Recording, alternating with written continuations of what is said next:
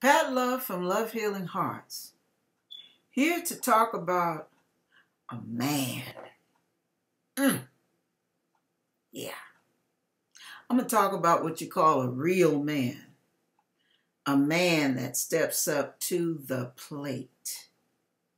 I'm going to tell you a little story. There was a man named John. He hooked up with a sister girlfriend who he happened to love the sound of her voice. That's the first thing that attracted him, plus her intelligence and her charm. Well, as it turned out, he was so turned on to her charm that along came this little girl. And Mamacita was going to be a Mamacita once again, which was not planned. All right. But what happened was when this man named John took one look at this baby girl, he knew it was his baby. And he pursued Mamacita to marry her, not because he was in love with her, which he was honest enough to say, but he said, I will grow to love you. We need to get married and take responsibility for what we did. That child didn't ask for this. But you and I did what we did, and we should take our parental responsibility. Now that's what I call a man, don't you? And this man convinced her to marry him. And let me tell you, he took in her teenage kids, took care of the whole family, and was a phenomenal father. Now, he wasn't in a very happy marriage because Mamacita had spent a little time in the asylum because she had a nervous breakdown. She had a lot of unhealed issues, unhealed wounds, a broken heart from so many hurts in her life, all the way from her childhood. But John hung in there. John hung in there all the way till his daughter was a grown woman and had moved away from home. And he was such an excellent father that she learned so much about life that she couldn't have learned elsewhere.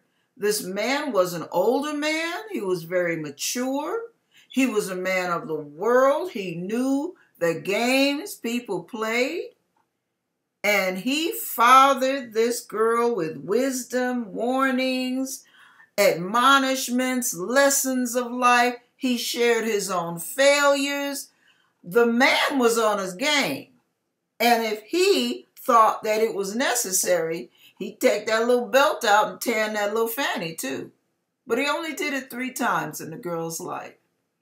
And she knew that she deserved it.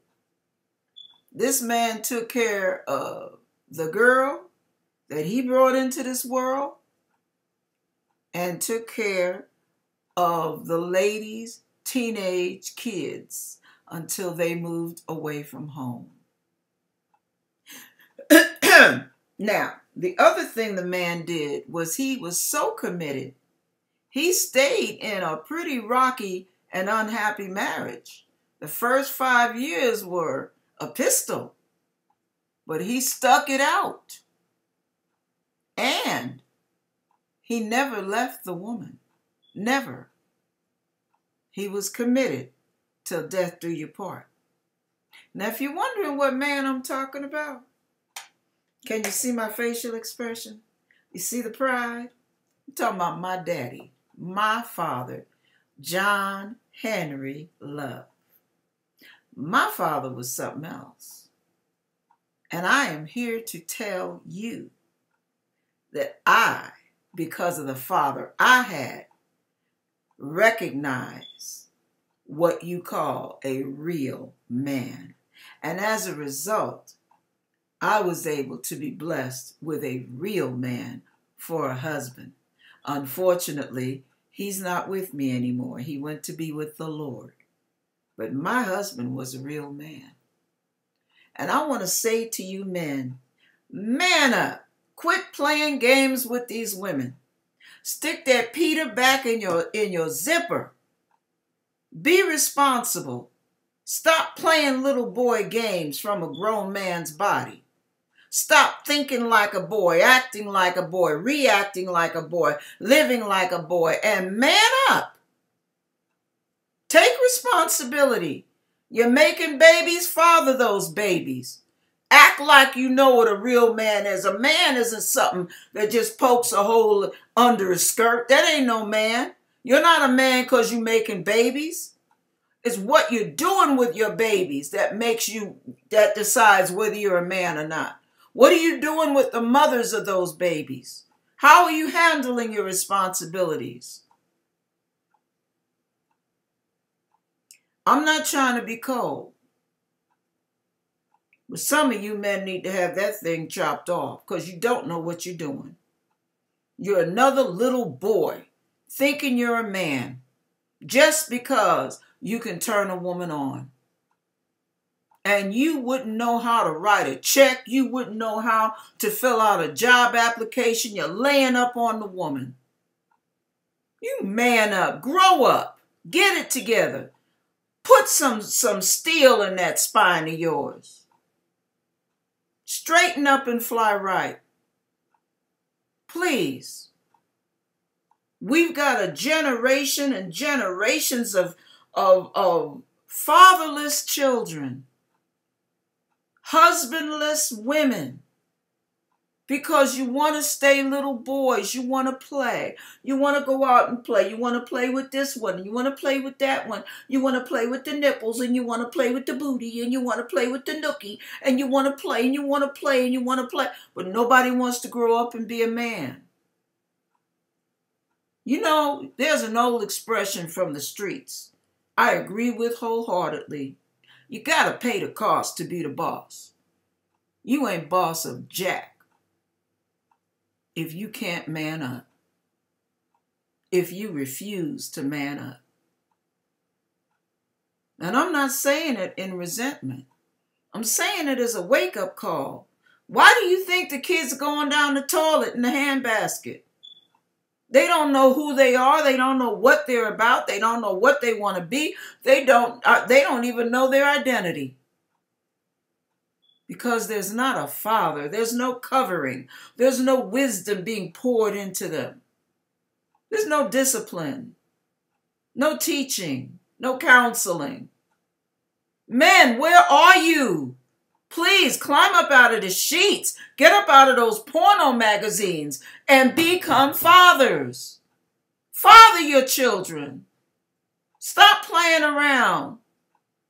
You're bringing up a generation of emotional and mental cripples, and it's your doing. I'm going to stop hollering because I'll be busting my speakers in a minute. I don't mean to fuss at you, but I am here to say I would have been in jail. I would have been arrested I don't know how many times. I would have been caught up in the sorriest relationships. I would have gone for so many okie dokes in my life. I would have been one bitter, good-for-nothing woman if it had not been for the man in my life, my father, who taught me well, taught me thoroughly, took the time, hours of sitting down trying to drill some sense into my knucklehead. When he would meet a guy I was dating, he would tell me, he would read him like a book. And I knew he was right because I already saw the signs. And I couldn't figure out. All you heard was his name. You take one look at him and boom, you size him up and down accurately. My father made me he protected me. He helped me miss out on a lot of heartache, you guys, because he drilled wisdom into this hard head. He was patient enough to keep talking to me and reasoning with me. What are you guys doing with your children? God have mercy on your souls for the damage you're doing by not doing a thing. Thank you, men who are good fathers. Those of you men who are taking the time to be there for your kids, God bless you. But God help you men who are not. I'm done.